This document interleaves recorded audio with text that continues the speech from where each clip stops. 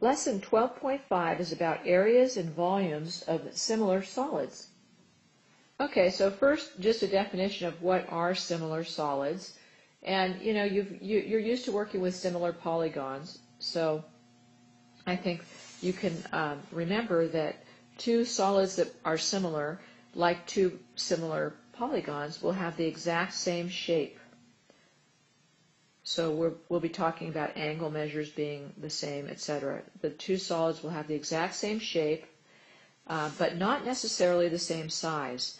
They will differ in lengths by some scale factor, and both of the solids will have similar bases, and then all of the corresponding lengths will be proportional.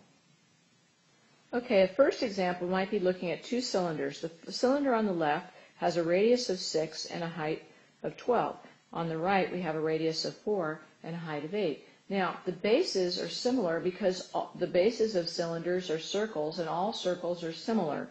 So what we do is we look for a scale factor, and we check it out. We say, well, the ratio of radius to radius, 6 to 4 from left to right, is the same as the ratio of height, 12 to 8.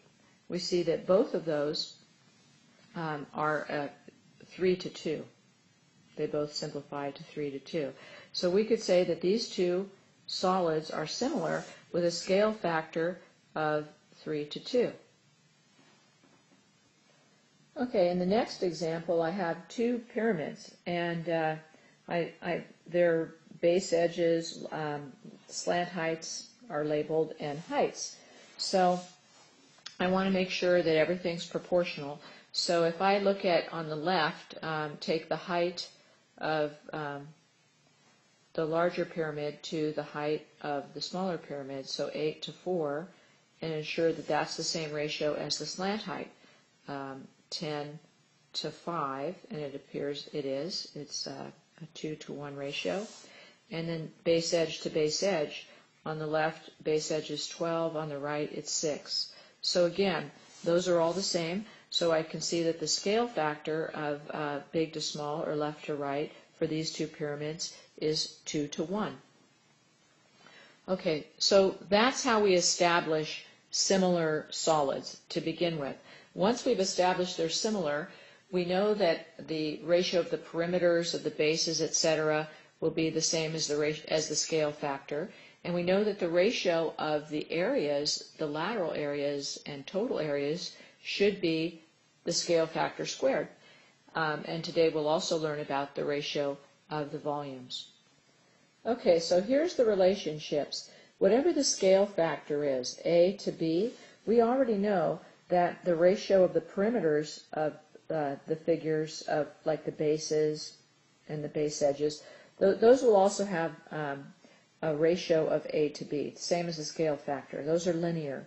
But when we get to areas, that the ratio of areas, so this is going to go for both lateral area and total area of the figures, will be A squared to B squared. And that makes sense because areas are in square units. So you've probably already figured out that volumes will be, the ratio of two volumes will be A cubed to B cubed. So it's the scale factor cubed because volumes are in cubic units. Okay, so in this first example, we have two similar cones that have bases with area ratios 4 to 9. So the key thing is these cones, we're told, are similar. They have to be similar in order for this all to work. So if their area ratios are 4 to 9, and I'm supposed to find the ratios of their radii, their heights, their total areas, and their volumes, I'm going to start with the ratios of their total areas. Their ratios of their total areas will be the same as the ratios of their base areas, 4 to 9. Then the ratios of their radii will be, because 4 to 9 represents A squared to B squared, the ratio of their radii will be the square root of 4 to the square root of 9. So the ratio of the radii will be 2 to 3. And that will be the same as the ratio of their heights, 2 to 3. Okay, so 2 to 3 is the A to B. And now, and then the 4 to 9 is the A squared to b squared. So now to find the ratios of their volumes, that's going to be a to the third to b to the third. So it's going to be 2 to the third to 3 to the third. So in simplifying that, that is 8 to 27. That will be the ratios of the two similar cones' volumes.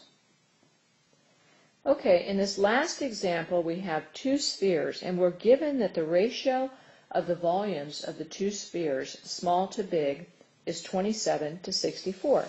Now we know that this represents the scale factor cubed, so a to the third, b to the third. So I can work backwards and figure out the scale factor, but let's look at what I'm supposed to find.